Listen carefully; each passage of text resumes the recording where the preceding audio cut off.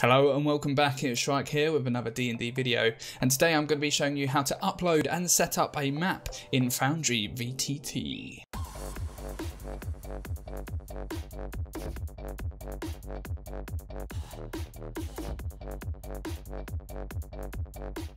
So the other week I uploaded a video which gave you an overview of what Foundry VTT is and how to do certain things in it, which you can check out down in the description, or I'll make sure to put a card up in the corner. The biggest bit of feedback I got from that video is that people want to know how to upload maps, sort out the walls, the lighting, the sounds, stuff like that, so that's what this video is going to be. Before we actually jump into Foundry VTT and we get on with all of that though, I just want to let you know I upload D&D content here on YouTube twice a week, so make sure to subscribe if you want to take part in discussions, improve your game, or keep up to date with D&D news. I've also been streaming recently over on Twitch, and I want to give streaming on YouTube a go to decide what sort of platform I want to continue the streaming on, so that's another reason to subscribe so you can see when I go live.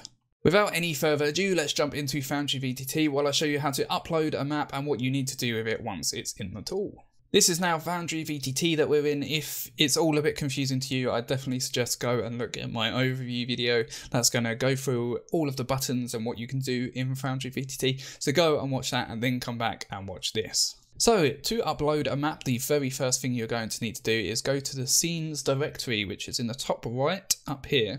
And then this is where all of your scenes or your maps will be listed. You can also put them in folders and stuff like that to keep it nice and organized. The next thing you're going to do is go to this button down here which says create scene, and once you click that it's going to bring up this window with quite a lot of information that might be a bit overwhelming, but we're going to go through it here. So the first thing you need to do is put in a scene name. So we're just going to put in test, but make sure to put in a proper name for your map so that you can easily find out which one it is later on. So the next thing you're going to want to do is go to where it says background image just here, and this is where you're going to actually upload your map, which you do so by just pressing this button here. It will automatically put you into the Foundry VTT area, but there's a little upload section here and you just click choose file and then you locate the map on your computer. Once you have chosen it, it's going to chuck it in whichever folder you was in here, and then you can just click that and select file and it will put it in there. If you know the width and the height of the image, then put it in here. You can then choose a background color, which is the color of this area here on the map behind me.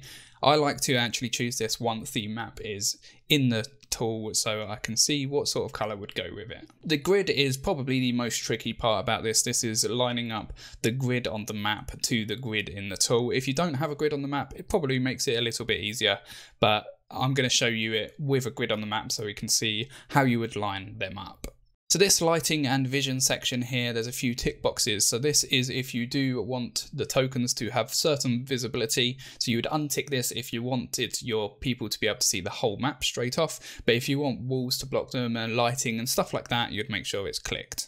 Global illumination would be if you weren't using lighting, you could click that, and then just as long as they've got line of sight of an area, they can see it. Fog exploration means that if they've been to a place in the map before, it won't cover it up with the fog of war again. I'll show you what that looks like when you get into it, but if you do want it to be covered up again, you would just untick this box here. Darkness we're going to get onto a bit later on in the video. When we talk about lighting, this will come into play and you'll understand how this slider works. So then we go on to the ambience and atmosphere area, which has a few little things you can do. The first of which is this audio playlist, so you can select one of your playlists to automatically start running when you load up this scene. You can also put weather effects over the top of the scene, which we'll show you a little bit later as well. And you can choose the initial view position so that when they load into the map, where they actually start. And then access controls the permissions, so most of the time you're probably going to want to leave it as GM only, and that means that the GM will see it in their scenes on the right here, but if players go into the scenes they wouldn't see this map. So let's go ahead and save changes and let's see what happens. So you can see on the right here is the test scene, and if you wanted to get back into those options again, you just have to click test and it will bring it all up like so. But we want to actually show it here, so we're going to right click it and click activate. So the map we have loaded in is the Barovian Church from Curse of Strahd, as you can see here, and there's a few things that I want to go through before we actually start putting in the walls and the lighting and stuff like that. So when we were importing this, we didn't choose the width and the length, we just left it as what it's set. So you can see that the edge is actually outside of the map, which means that in theory, the players could move off of the map. So that's why it's important to set your width and height. But if you do forget and you can't remember what this is, you can just put a wall around the edge of the map with no sort of windows or doors or anything like that, and it will stop the players from being able to go off of the map and into this area. I also now want to show you how the darkness works. So if we go back into here, and I'm going to move the darkness scale up, and you see it puts an overlay, and then we'll also show you what the weather effect looks like. So let's put some rain on there. You have to click save changes for rain, and hopefully you can see that there is now rain going over the top of the map. And if we take a look at the grid, if we scroll right in, you will see that the grids are not aligned. So the grid on the map to the grid on the tool. So let's go into the settings for that again and work out how to do that. For the sake of this, I'm going to put the grid opacity all the way up, just so that it is a harsher black line, and then we'll put it back down again once it's all lined up. So when we're in the settings in the grid area, the first thing you want to do is just choose the grid type. So if you're using hexes, you can do that here as well, or you can put it as gridless. We're going to leave it as square because that's what the map is. You can also change the grid color here. So if you don't want it as a black grid, you can change it to something else, but I like to leave it on black grid while we're setting it up at the beginning here because it's more visible. You can also change the distance. So if each square is actually 10 foot instead of 5 foot, you can change that here, and you can track movement in this tool. So that's actually quite important to do. And then when we're setting up the grid to make sure it's the same as the map, the easiest way to do it is by clicking this button here. And that's going to now change your grids to red, as you can see there, and make it easier for you to get it correct. Now over here, you can change some of the stuff again, but what's important is this little bit of text under each one. So the background image scale, I usually leave this and change the grid size rather than changing the background. And then with the grid size, it says you can use the Alt and mouse wheel or Alt up and down arrows to adjust the size of the grid. That's the first thing we're going to do here. And then you can use the arrow keys to offset it left, right, up and down. So if we start doing that, you can see that the squares are getting smaller, or you could make them bigger. So I'm going to make them roughly what I think the right size is. And then I'm going to use the arrows, and I'm just going to pick any of the corners, and I'm going to make it right nice and tight into the corner. So I was choosing this corner here, so you can see it's nice there, but it's still a little bit too small. So we hold Alt, mouse wheel up to get it a bit bigger, and then we do the same again. And that's almost there, but if you look off the edge over here, you can still see it's not quite right.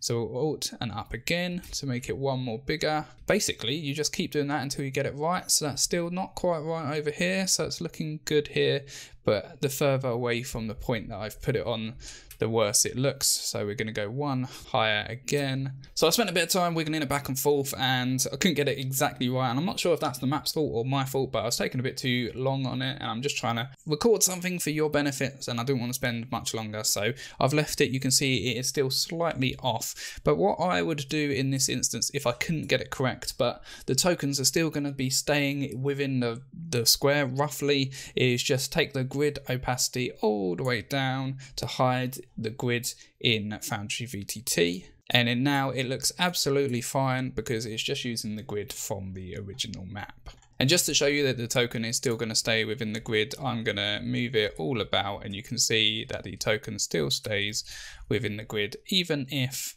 it's not exact. So you can see that there it's a little bit off, but it's not too much of an issue on a small map like this, but you're definitely going to want to get the grid perfect on a bigger map. So now you've got the map in and you've got the grid correct, the next thing we're going to want to do is put in the walls. And if I go to the wall tool over here on the left, you'll see that there are quite a lot of options. So let's quickly go through them and explain the scenarios where you might use them. So this first one is the wall tool. So this is where you would draw your building walls or any sort of walls like that. So if I show you how that works, you just draw the wall, and then if we go back and select the token, you'll see it blocks out that area there. The next one down is the terrain wall. So this one is a little bit different. So if you were trying to block a rock that you can see partially over, you'd use something like this. And if we use this altar up here, for example, using the terrain wall, so I'm just going to draw around the altar just like this. So there's now a terrain wall around that altar, and if I select the token, you'll see that rather than stopping it exactly where the wall starts, it stops it at the back and actually shows the object that you have circled and then drops it at the back. And if I move it around, it will do the same from every single angle. The next one below that is an invisible wall. So if you wanted to put an invisible wall, which isn't actually a physical thing, you could just put a wall there just like that. And then the players with their tokens won't actually be able to move through the wall. So they can move freely everywhere else, but when they come to the wall, they can't actually move through it. The next wall is known as the ethereal wall. So this you could put here, and although it would look like a wall to the players if they investigate it, they might find that it's not actually a solid wall and they can move through it just like that. The next tool is to draw your doors. So if I show you on this door here, you can draw a little door like that, and then from the player's point of view, it will be a little door symbol like this that they can then open and close to reveal what's behind it. As a DM, you can also lock it, which means when the players try to open it up, they are not able to. You've also got secret doors that work the same way as your normal door, but obviously they would be hidden to your players. You've got clone walls that just clone walls and make some walls. You've got this snap to grid ability here as well, so if you select that, then when you're drawing your walls, they'll snap to the grid, and then you've got your clear walls, which will delete all of the walls on the scene. So when you've got your map in, all you would do is draw the walls. And a little tip for you: if you hold control when you let go of a wall, it will start a new one from the end point of that first wall, and then you can just let go of the control key when you don't want it to connect anymore and just click, and then you've drawn a nice little wall there. I like to do all one type of wall first, so I would go around here and I would just draw all of these walls along here, just like this.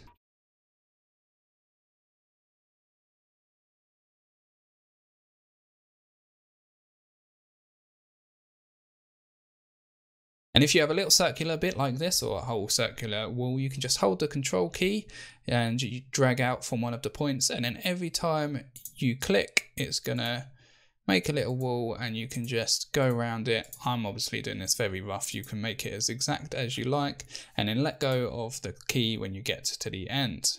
And if I show you now what it looks like from the token's point of view, you can see that they can't actually see through all of the walls. We haven't put in the doors and the windows yet, so you can just walk through the windows like such and walk through the doors. So let's go and do them next. So let's do the windows first, and I use the invisible walls because that way the player can still see through the window, but they can't actually travel through it. Okay, so we've put all the windows in, and just to show you what that looks like, so you can still see through all of the windows, but now the token can't actually go through the windows. So now let's put in the doors. So there's only a few in this map, which is handy. And then let's show you what that looks like now. So now you can't actually see through the doors like you can the windows, but there are these little door icons, and if a player was to go up to it and click it, it would then open it into the little room like so, and then they can close it again. And as a DM, you can lock them as you wish, and then the players won't be able to go through them. So that's all we're going to do for the walls section of this map, but if you wanted to put in some terrain walls on your map, you can do that, some secret doors, stuff like that. You can throw them into the map, and hopefully now you understand how it all works along with the vision.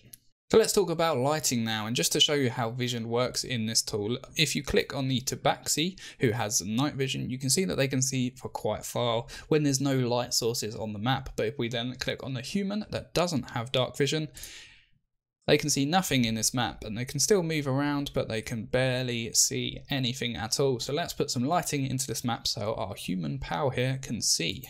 So you need to go to the lighting tab here, and you can select the draw light source. And you can see on this map there's already some light sources around here, so let's use them for guidance. So once you have that tool selected, you just click the point of origin and drag it, and you'll see there are two lines. So the first line is where the bright light will come up to, and then the second line is where the dim light will come up to. So we're going to drag it quite far. It's going to give us 15 feet of dim light along with the 15 feet of bright light.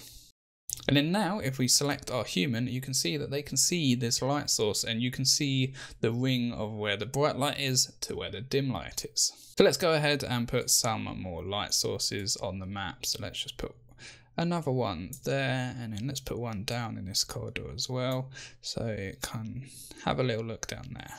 So now clicking on the human, you can see how that works. It lights up the areas where the light source is a lot more than the other areas, but still enough so that they can move around and can see. Just so you know, with lighting as well, if the character brings out a torch or some sort of light source, you can just right click on their token, go to the cog here, and then on the vision tab you can put how much dim light and how much bright light they have. So let's say 30 feet of bright light and then 60 feet of dim light. And if you update it, you'll see that it gives them a bit of bright light and then more dim light around it. And if they move around, the light source moves with them. So once you have added the walls and you've added the lighting, the last thing you might want to do is add some sound effects on the map as well. And to add the sound effect, you just have to go to this symbol here and then this button here, and then you click and drag the exact same way as you did with the lighting tool. So let's say that this here is actually a fireplace and you wanted to put a sound of a fireplace in. You can just click and drag it out and you can see a circle. That circle is how far away they'll be able to hear the fireplace. So if we make that quite large, and then it will bring up this little box here, and you have to put in the audio source. So this is the file which is going to play when they get into that area. So I've put in a sound of a fireplace, and you can also tick here volume easing, which means if the token is further away, it is quieter, and if they're right next to the source, it will be nice and loud. So we're going to put that in as well. Then we're going to update sound, and as I'm moving towards it and further away, it should get louder and quieter. So that's how you add sound. I usually source my sounds from a service called Ambient Sounds, which is where you can get sound effects and music from. It's a paid service, so it's up to you. I'm sure there are free ones out there, but I'm not sure what they are. I use that paid service. And then once I have set up the map fully, I've added the walls, I've added the music, I've added the lighting. The last thing I always do is set the starting position. So in this case, it could be this bit of road outside the front is where I think they're going to turn up. So I go right in, scroll in like this to where you want them to see, and go back to the settings. And then there's this little button here next to initial view position. If you click that, it will set the view position to what you're looking at now. You can just save changes, and now when you activate that, it's going to force all of the players into this view position at the beginning. So there you have it. There's how you upload a map and then add the walls, lighting and sound effects in Foundry VTT. If you found this video useful, please do give it a like. It helps me to grow this channel, and make sure to subscribe so you see future videos that I make which will help you with your D&D game. But until next time, happy gaming.